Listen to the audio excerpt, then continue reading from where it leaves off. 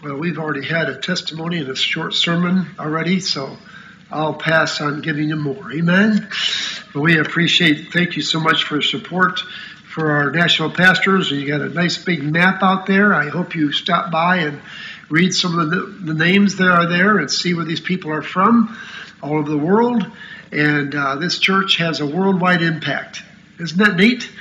You know, a church of any size can have a worldwide spiritual impact of the gospel of Christ by supporting nationals who are in those countries already and who can move around freely and can't be kicked out of their own country. Amen? Isn't that good? They can never be asked to leave. And Americans are asked to leave all the time. In fact, down in Haiti, they say, I've heard from more than one source, our brother here, he says it's not safe to be in Haiti right now for Americans. So, well, what are we supposed to do? All the Americans have to come home. Well, I guess God's done working in Haiti, isn't he? No. He's left many people behind. Good, solid men that are serving the Lord, love the Lord with all their heart. And same thing in Africa and all over the world. And it's great to be a part of that, isn't it? And I'd like to sing a song called Going and Sowing. Pastor Theron Tuning pastors the Fowler Avenue Baptist Church in Tampa, Florida. And they host the national pastors every year, every fall from middle of September to the 1st of December, 2.5 months. And they do so much for us. They provide housing. They have a nice big kitchen. The people, mostly the older congregation, they're always bringing food in for these guys. And somebody brought a big turkey in the other day. It was already cooked and hardly touched at all. And we dove into that, got a couple pieces off that. That was kind of neat. But they're just a blessing. And Brother Theron Chudy's been there since I think he was 27 years old. He is now 83 or 84 years old. He's been there a long time, about 60 years.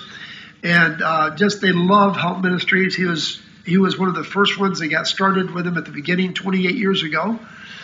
Well, one year, a number of years ago, probably 8 or 9 years ago, he came to me and he says, you know, back in 1984, that was over 30 years ago almost. He says, I wrote a poem on missions, and could you put it to music? And I said, well, let me give it a shot. Let's see what we can do. So I did, and it's called Going and Sowing, and you know, there must be some sowing if there will be growing. The seed must be put in the ground. That's what missions is all about, isn't it? And there's some really good instruction in this song.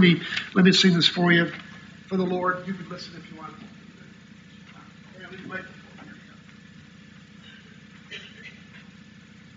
Black.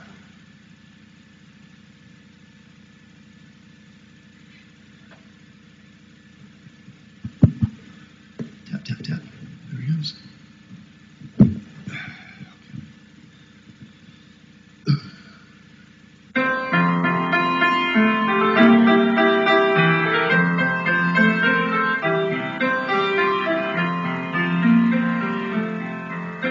There must be some sowing if there will be growing. The seed must be put in the ground. So off to the highways and into the byways we go, where the lost can be found. Christ died for our sin, then rose again. He conquered death, hell, and the grave. He paid the price, his own sacrifice. He's the only one who can save. Going, sowing, what will Christ's followers do?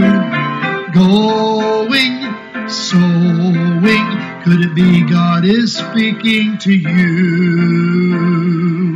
The gospel we're telling, the darkness dispelling. Let us go with this message today. To the young and the old, this truth must be told. They must hear what we have to say. The harvest is great, and how his heart breaks to see that the laborers are few. Now we must stand, go at his command. It takes more than just filling a pew. Going, sowing, what will Christ's followers do? Going, sowing. Could it be God is speaking to you? Could it be God is speaking to you? Going, sowing, I think God is speaking to you. Amen. Amen. Well, it's good to have these national pastors with us. Brother Peter Angolo is from Kenya, Africa, and he's out in the bush. Here we call it the country. There they call it the bush. Amen? And he's way out there in a lot of villages and reaching these people for Christ and starting a Bible Institute. He's got 8 students, I think, right now, and started 5 churches already. But pray for him and the needs they have. You may mention this, but they, one thing they have is they don't have wells over there like we have here. One thing they say, all these guys say all the time is, man, it's really nice. Everywhere you look, there's sinks and water, and anytime you want water, you can get it anytime. If they get water, they have to walk 3 or 4 miles to the river to get the water for the day and then bring it back home. Every day they have to do that, sometimes twice a day, if you have relatives visiting you, But so they're talking about drilling wells over there next to their church, and if they do that, the people will come to the church to get the water, and they can give them the water of life. Amen? And that is so neat. Brother, come if you would. And appreciate Brother Peter. Amen.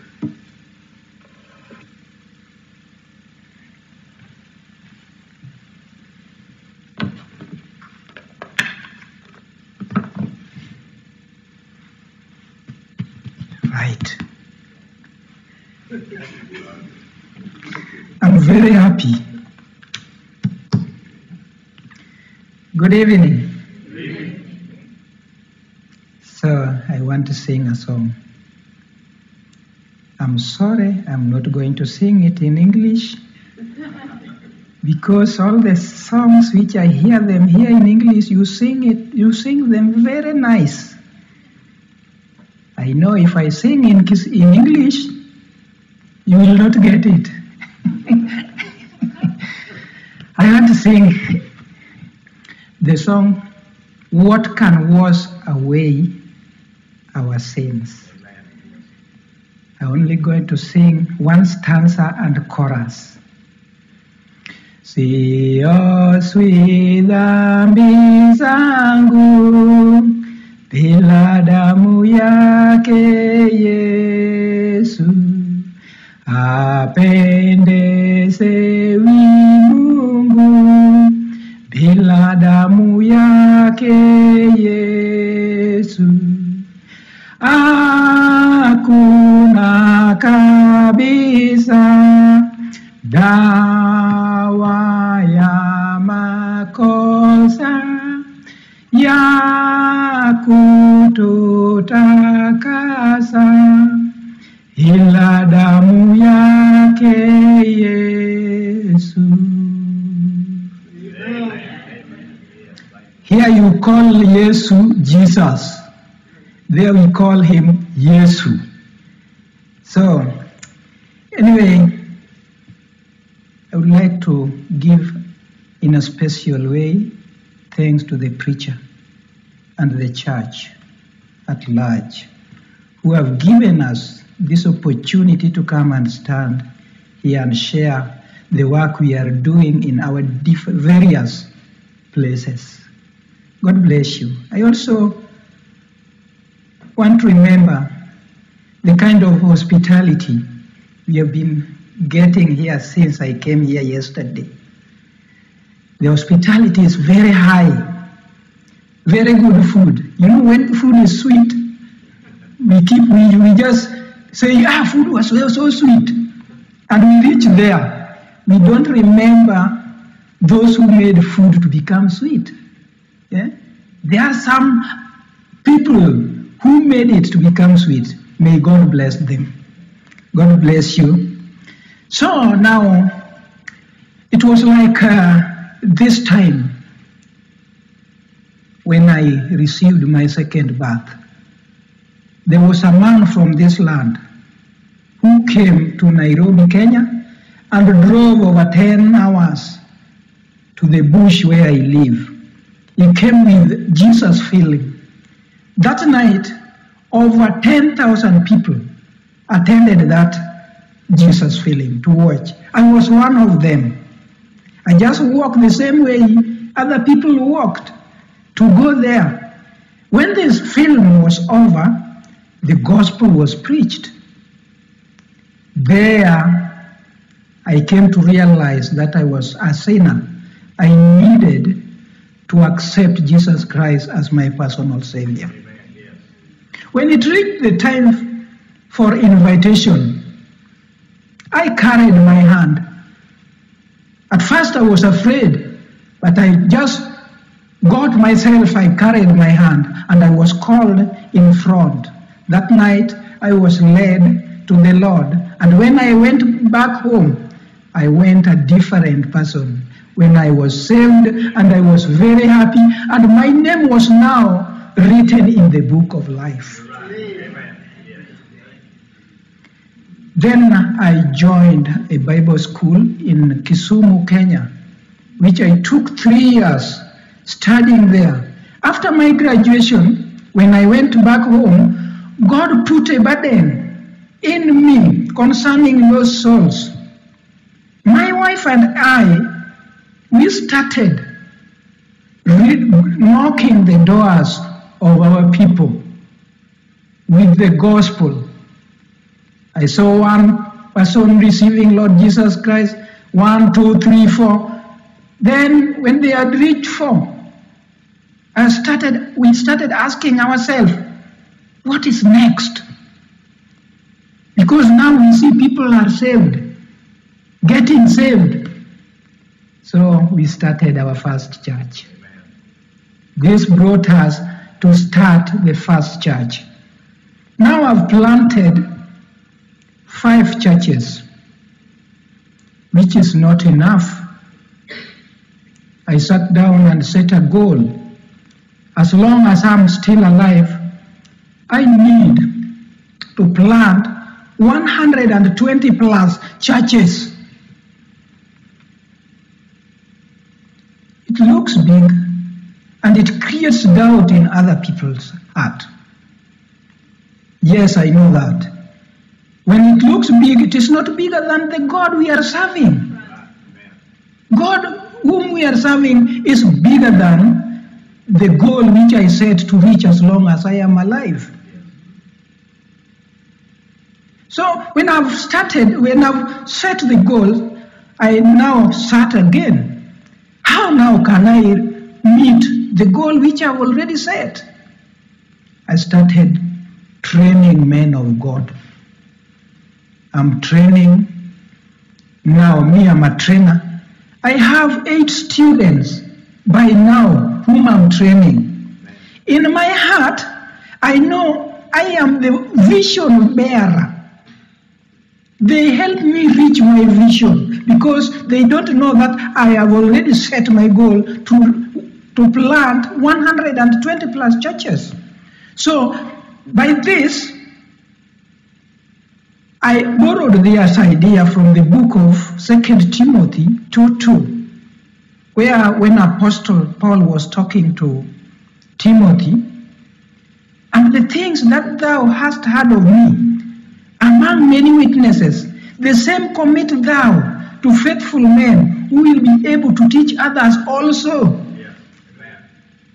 If these 8 students plus me, they continue teaching people, and those people whom they are teaching will continue teaching people, and those their grandchildren in teaching continue teaching people, plus your prayers, we will reach 120 plus churches.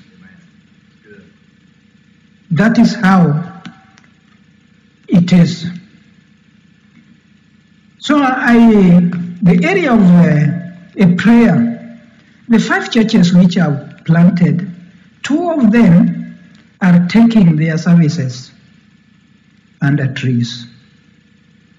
This is where we need to pray for them. We have prayed for that for over 3 years. I've never lost hope because we believe in God. One time God will meet the need. We pray that they should get a roof. Because when it reaches time for rain, people fail to come to church because they fear rainfall. They don't come they totally not come to church until the season of rain comes. It stops. We need a prayer for that line. What we are praying for, we don't want a very expensive building like this one of yours. And this one is too expensive for us in Kenya and in the bush. We just need a very light which can help us worship the Lord without any disturbance. So pray for us for that line. Where I train people in the school, I also need a prayer. Brother Thomas has touched a little part of it. We have a lot of challenges there, but we took the most important one. In Kenya, we are lacking, we are going for water a long distance. It is not like America here. I find everywhere, water is everywhere. Until people are now not drinking water, they are just tasting. You find as a person tasting just a very little portion, then that one is thrown away. Yeah. In Kenya, and especially where I live, we look for water over 4 miles, and you go walking and coming back. So we were praying, if God can open a way, we get a well near the church where we train people. This well will help the school, will help the church, will help church members, and even the community who are going very far for water. They will say, oh no, now God has blessed us with a well near us here. Even if they are not church members, they will come, and now we will use that water as a tool to share with them the word of God. That even to share with them the gospel tracts will even reduce our way of walking, looking for souls. We get them near and we tell them, here is the church which cares for you. Yeah? So pray for us as per that line is concerned. I also need a prayer in my family.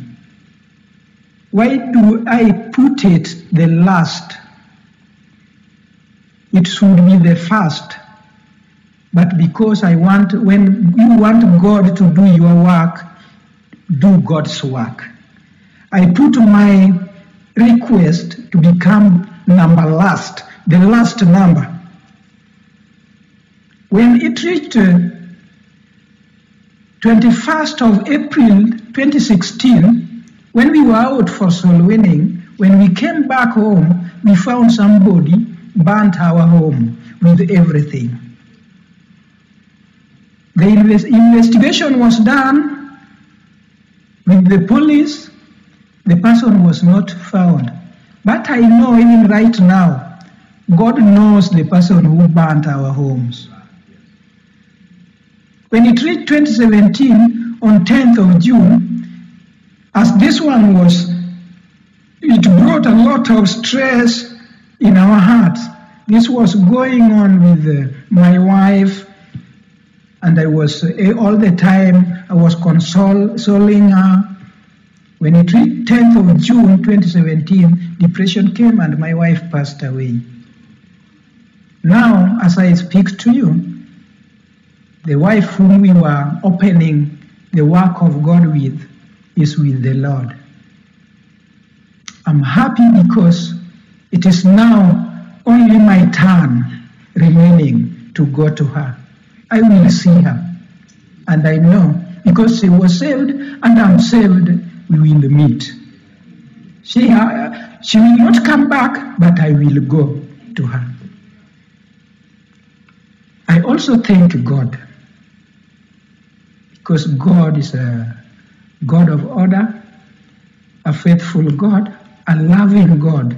When it reached 8th January this year, God gave me a new wife who is now taking care of my children. I forgot to tell you that I'm married. I have 6 children, and 3 of them are now grown up. I have 5 grandchildren, 1 grandson, and 4 granddaughters. The 3 are grown up, and the 3 are under us. My new wife, who God gave me, is now the one taking care of them at home while I'm here. So why do I share with you this one? Because we need to pray for one another. When we are out to work for the Lord, the devil is not happy. And I have, on my side, I've set a big goal. As people have been telling me, the goal is too big. The devil also knows that the goal is too big.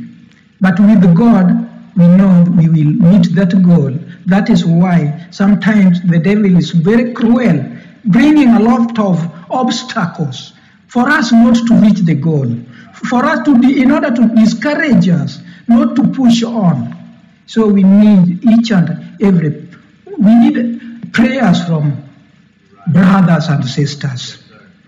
Now let me go to the Word of God.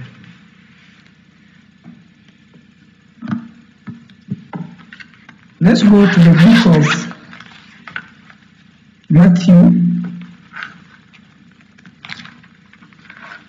Matthew 28, verse 19 and 20.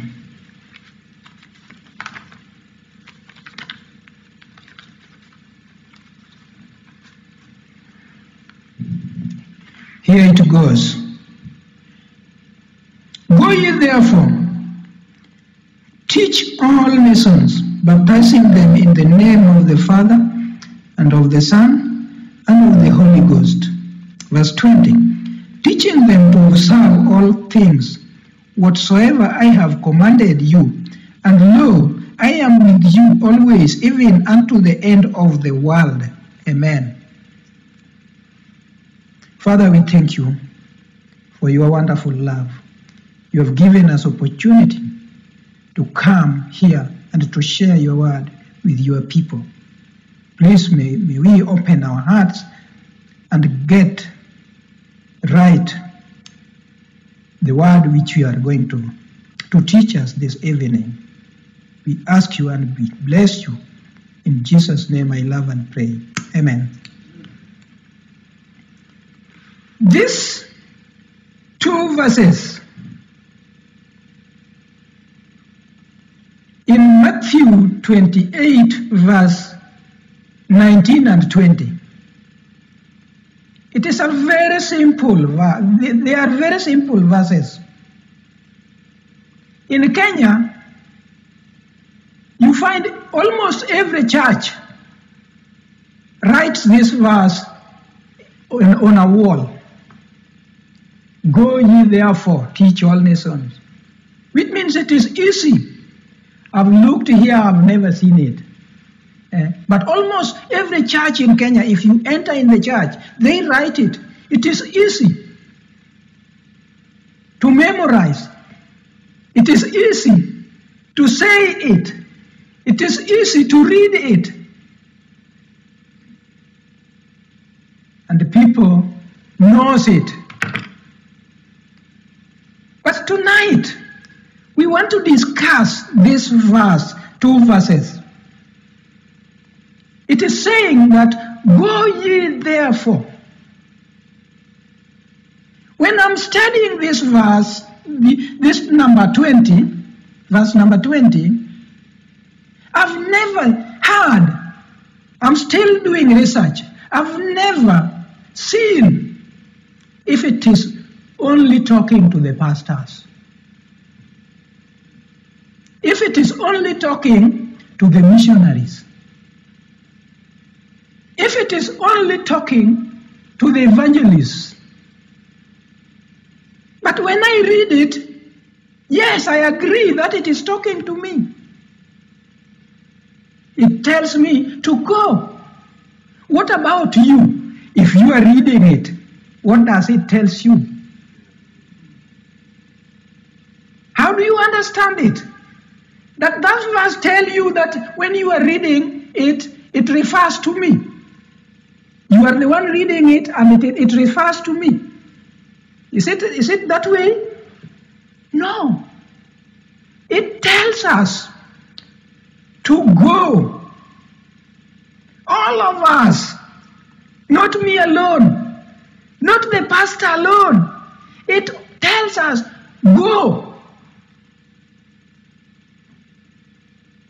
Here, the verse is now becoming simple but not cheap. It is simple but not cheap. But people have taken it like it is cheap. Why? That is why it is written in Kenya. You find it everywhere in the churches. I don't say that it is wrong to write it. No. What I need to understand here is what it says. It tells us to go.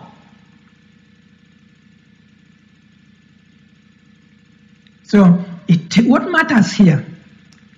You need to go according to your capacity.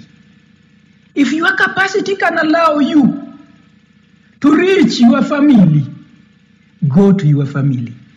Because it is not fair if other people will go to heaven and they will go to heaven because of you, because of me, while my family will go to hell.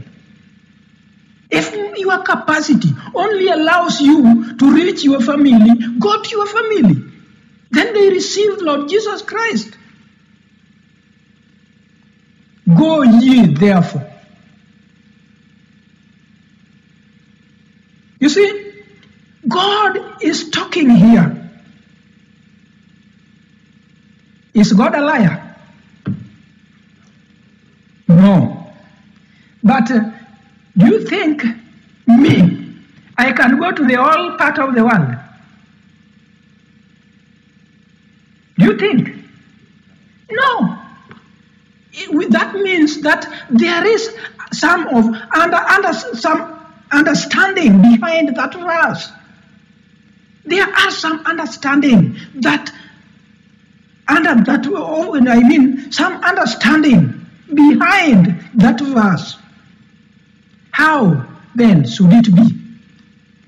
Me alone, there are some people who have touched almost every country on the world. But that does not mean that they can go to the all part of the world. Because when I was coming here, I took a connection to Qatar. The place where I walked in Qatar was very small. This place where I walked in Miami was very small. And now I have already almost taken 3 months in Florida. But the place I've walked in Florida, very small.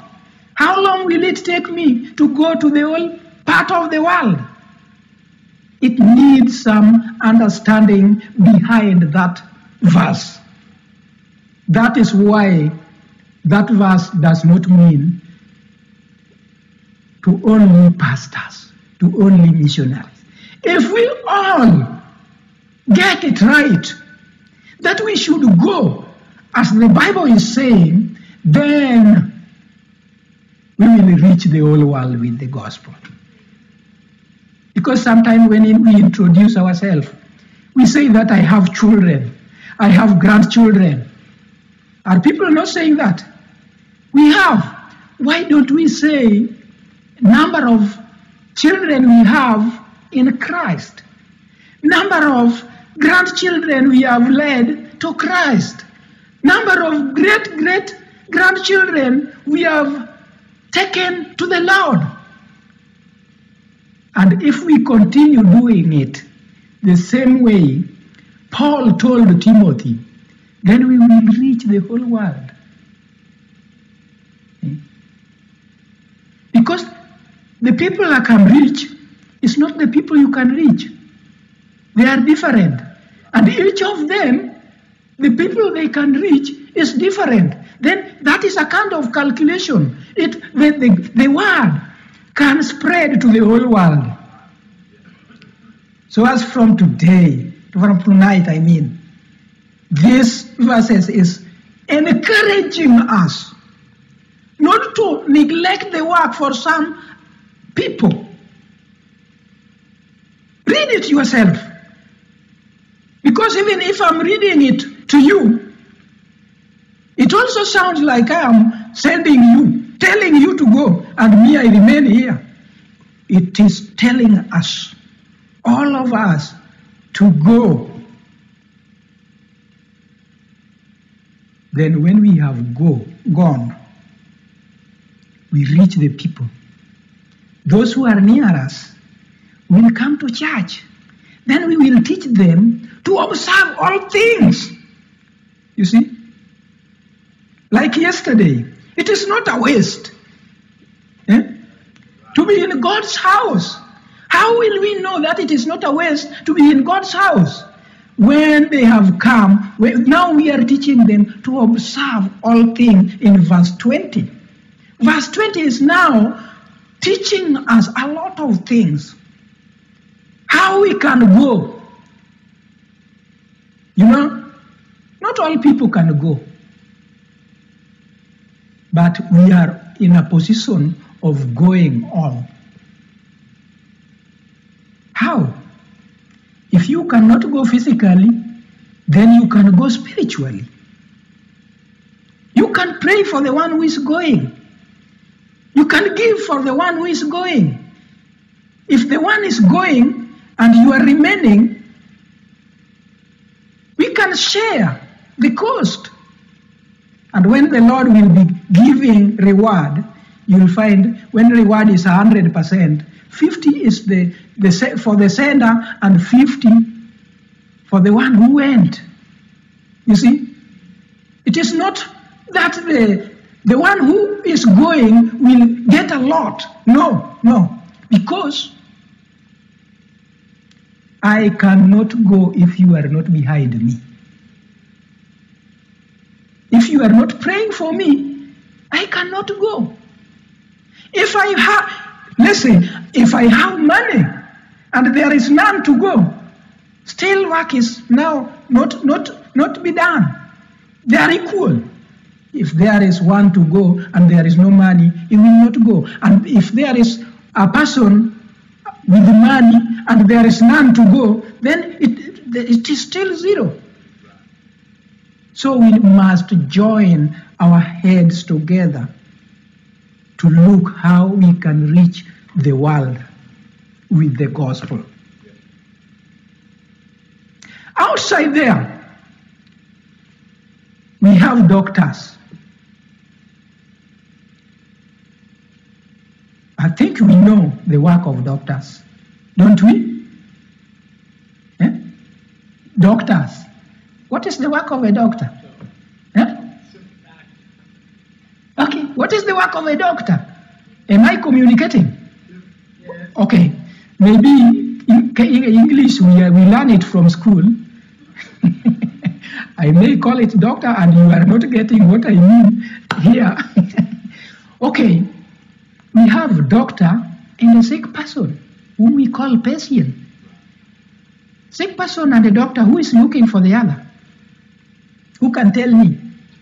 If you know, just carry your hand and say it aloud. The patient's looking for the doctor. Right. And the patient will look for the best doctor. Isn't it?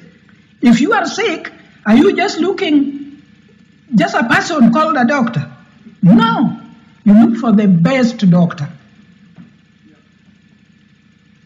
And it is the work of a patient, a sick person, to look for the doctor. Here, the saved people, we are doctors, but our work is different. We are doctors because we are saved, but our work is different. For the sick people to look for us, we are now going out to look for the sick people. The people who are not saved, we call them as sick people. And when we bring them, we look for them, the medicine is here because they are sick. All the medicine are here. So even if we have a very nice building like this one, and we sit down, they will not come. You see, it is until we go out for them. When we go out looking for them, they keep on coming to the church. Coming. When we stop going out, they stop coming. They don't come. So our work is to look for the sick people and bring them here. We teach them, we treat them with the word of God. So those doctors, when you are sick, you are looking for them. And when you reach, you are almost to reach where they are, they put something we call consultation fee. You look for them, and you also meet an obstacle. Consultation fee is an obstacle, because sickness can come, and you don't have that much. Now it is offending you not to reach the doctor. You are looking for them, and reaching them becoming difficult too. And sometimes you can pay the consultation fee, and when you go there, you get him relaxed. As I've seen in Kenya, many sick people have died when they paid what we call consultation fee before the doctors attends them. They die. We need not to work with our patients that way. We need our people, those people who are outside there, to know Lord Jesus Christ as their Savior. Because one time, we will be judged with what we have done, because we were saved free of charge. We did not pay anything. We need to go out and share the word of God with those people. We should not wait for them to come. They are sick. They will not come. They are now like unable. They will not come here unless we go to them. So we need to go out to win souls for the Lord. When I'm concluding, have you thought of 100 years from now? How is your life? How do you imagine your life will be 100 years from now? Even those who have not yet born, now, many of them, all of us here, will be underground. And where will our soul be? With the Lord. Have you thought of ancestors? What they did? Is that coming to your mind? No. That is the same thing. Our grandchildren, our sons, our what, will not remember us. So what we do today, we do for the Lord. Whatever we do today, tonight, or today I mean this day is not this night only. What we do today, we do for the Lord. Because we may think that the old people are are the ones who are just next to go. No. The order of going to the Lord is not that way. Sometimes you find a young one is gone, the middle one is gone, the old one is remaining. You see? But what I'm sure of, 100 years to come as from now will find us nowhere. So what we can do for the Lord tonight, today,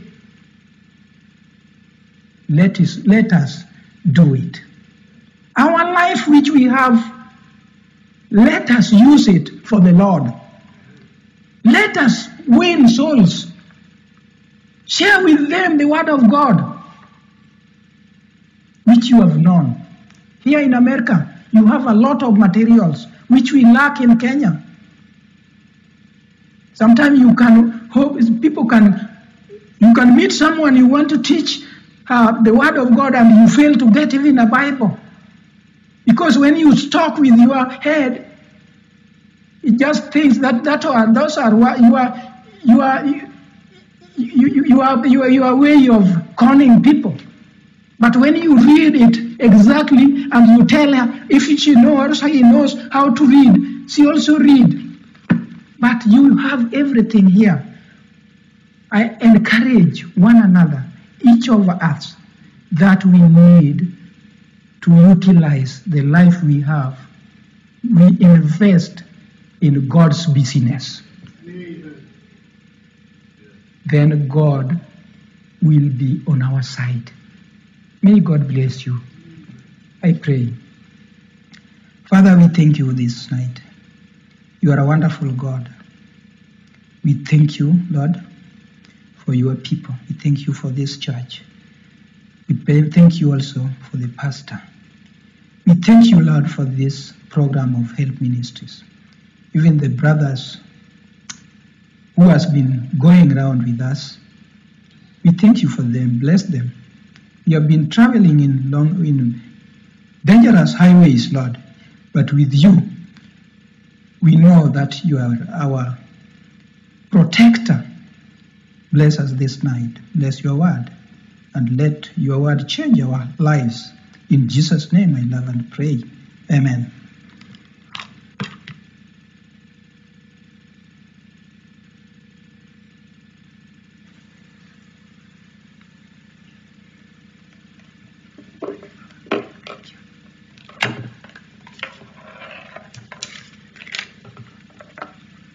Let's all stand our feet tonight. Brother Tom's going to play something on the piano as he does. Maybe the Lord spoke to your heart tonight. And we have to ask the question,